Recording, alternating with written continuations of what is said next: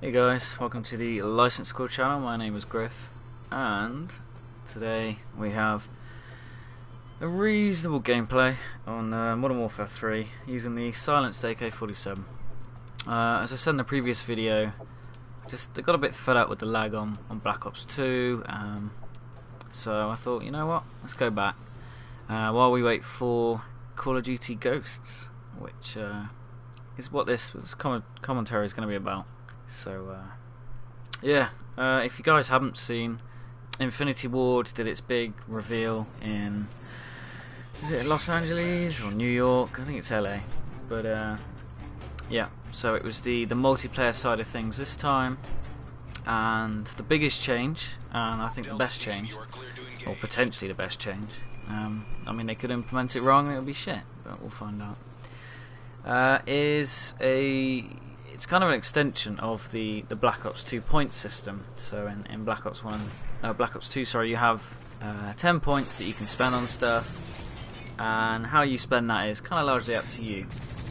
In Call of Duty Ghosts, it seems as if they've kind of increased the points, and now there are loads and loads of perks. And depending on the perk, the point level will vary. So in theory, you could have, I don't know, say 5 2-point perks, or 2 5-point perks, or 3 3s, and so lots of different variations. So I'm guessing that the better perks will, have higher point scores. There's always going to be compromise. You probably won't be able to have all the cream of the crop, but it means you can be slightly more specific and match your perks to your playstyle, which is kind of good, and hopefully the balance will be good, and there'll be lots of variations. So you won't just have to wear flat jacket all the time. You won't end up using ghosts all the time. So that's pretty cool. I've seen a couple of videos that suggest one of them might be invisibility. I'm not entirely sure if these are just glitches or something, because as amazing as it is, Last Stand is gone, and a few other newbie perks, being able to go invisible is probably a bit OP, to be fair, but very cool, I guess. I mean, if it's difficult to get to that point, then maybe it's not so bad. But anyway, that could just be speculation. Other issues people have picked up is the size of the C4 blast, and as we all know, C4s are not necessarily overpowered, because they're not the easiest to use on certain game maps. I mean, if you know where people are going to spawn, you lob one, then that's fine. And obviously you don't throw it that quickly, but the only thing that can really counter it is flat jacket. If you're not wearing flat jacket and you're in the blast radius, it's goodbye. So if C4 and noob tubes are as powerful as they look in some of the gameplay I've seen, then that could suck. But I mean, that's an easy change, and if it's OP to start with and people abuse it, then the next patch is probably have it nerfed. So you just, like any game, you adapt. There's going to be stuff that's better than others, but hopefully there's enough variation to make things interesting. It's quite cool that you can be a female, you can customize the look of your character. The graphics do look fantastic.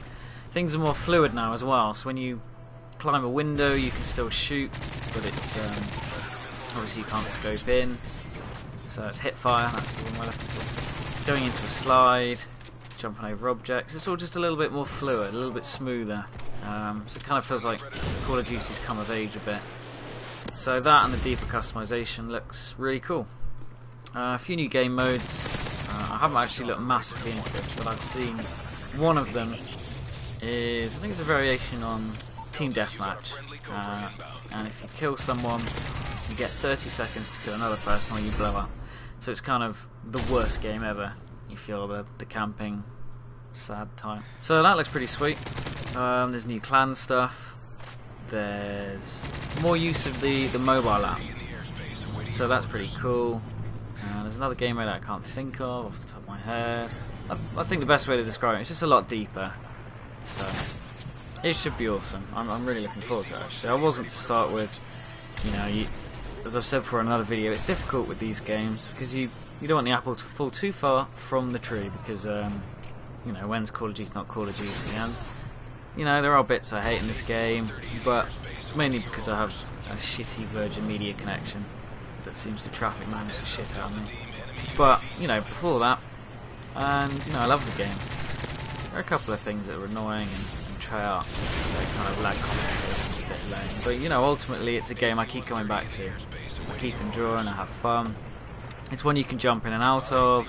I mean, gone are the days of having enough time to put 100 hours in, you know, Final Fantasy 7 or God knows what else I did when I was younger. So, you know, COD definitely has its place. The new one looks fantastic. I'm also glad it's Infinity Ward's turn. I much prefer Infinity Ward to Treyarch. I know technically you said the same thing, but then the game's definitely on. And yeah, the guns, the snipers, the sound effects, the map design, I just think Infinity Ward has the edge. So I'm hoping for some big open maps. I've said before many times, I love that style map. Kind of more like Halo, I guess. So fingers crossed. Anyway, guys, apologies, it wasn't the highest caliber video. As I said before, I've been battling with stupid lag, so I'm going to probably swap to Sky or BT or something. Because, you know, I want to be ready for ghosts. And lag is shit. And makes things really lame. And there's only so much Trials that I can play. Thanks for watching, guys. If you'd like, subscribe, send me money in the post. Just kidding about the last one. By all means, do. Because it would be awesome. And the more support I get, the more likely I am to keep making videos and up my game a bit. Because at the moment it's kind of an experiment to see whether, you know, whether I enjoy it or not. Because it's kind of weird talking to yourself and a microphone. But you know, at some point we'll hopefully get some guests on, play some different games, and start doing some more stupid stuff. I really enjoy the kind of KWR speedy type videos. So maybe do like an English take on that. Because we've got all the equipment, it's just making the time, and hopefully you guys enjoy it. But anyway, all the best, bye.